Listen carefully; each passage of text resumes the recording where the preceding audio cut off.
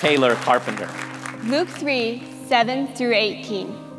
Then he said to the multitudes that came out to be baptized by him, "Brood of vipers, who warned you to flee from the wrath to come? Therefore bear fruits worthy of repentance, and do not begin to say to yourselves, 'We have Abraham as our father.' For I say to you that God is able to raise up children to Abraham from these stones. And even now the axe is laid to the root of the trees. Therefore, every tree which does not bear good fruit is cut down and thrown into the fire." So the people asked him, saying, "What shall we do then?"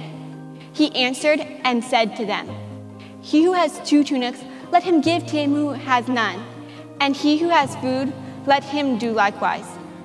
Then tax collectors also came to be baptized, and said to him, "Teacher, what shall we do?" And he said to them, "Collect no more than what is appointed for you." Likewise, the soldiers asked him, saying, "And what shall we do?" So he said to them, "Do not intimidate anyone or accuse falsely, and be content with your wages."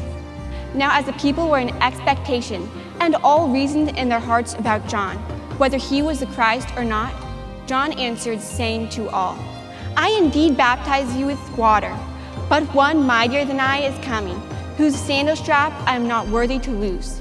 He will baptize you with the Holy Spirit and fire. His winnowing fan is in his hand, and he will thoroughly clean out the threshing floor and gather the wheat into